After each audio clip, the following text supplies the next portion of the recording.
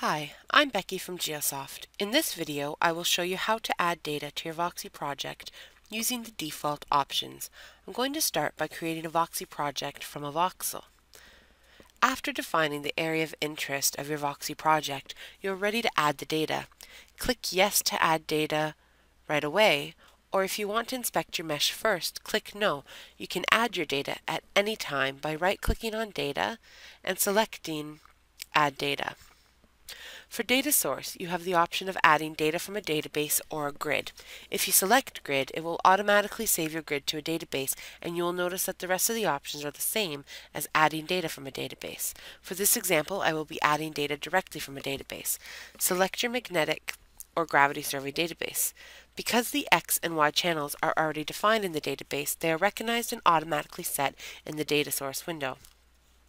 For elevation definition, you have the option to select the sensor elevation channel from your database, which is the elevation above sea level, or the sensor elevation above terrain channel, for example, the radar altimeter channel. In this example, I'm using the sensor elevation channel.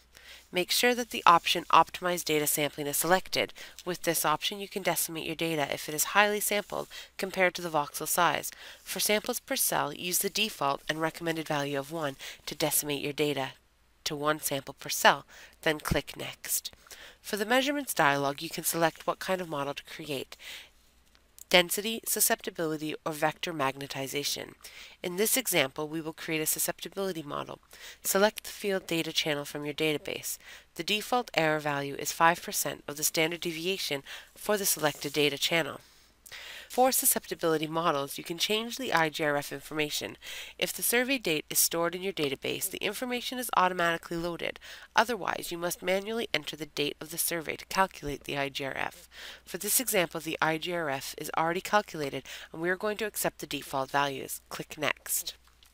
From the background removal dialog, you can remove a constant background from your data or linear trend.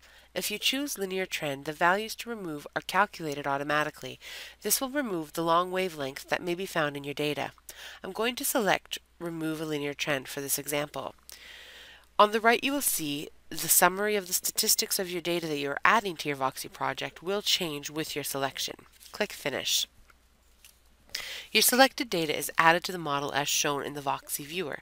Note that now the Run Inversion button is enabled. In this video, you could see how to add data to a VOXI model using default values.